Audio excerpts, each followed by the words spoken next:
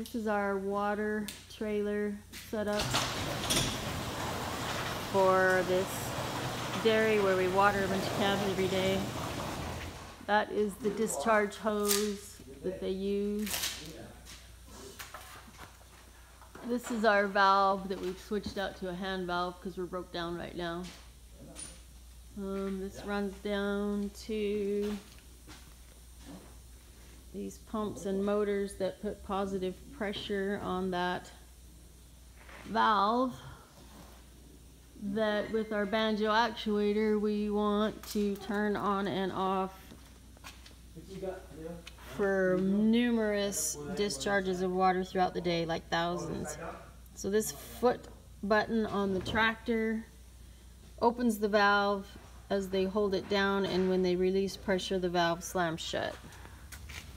The Banjo Actuator is wired through this battery.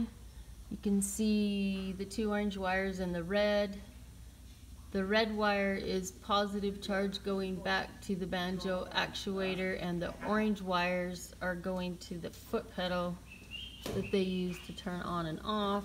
And apparently this is some sort of a fuse that they're using.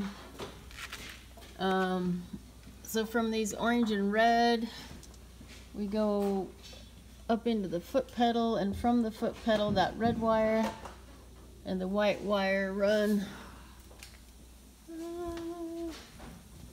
out of the back of the tractor here and goes through here, follows up to where we would typically have the Banjo Actuator and the valve, which again they put on a hand valve because they're broke down.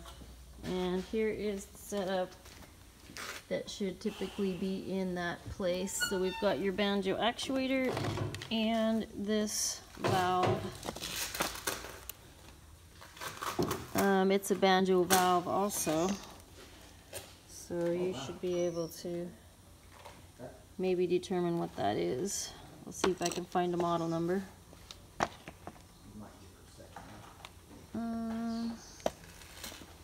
Anyways, that's what we got going on here.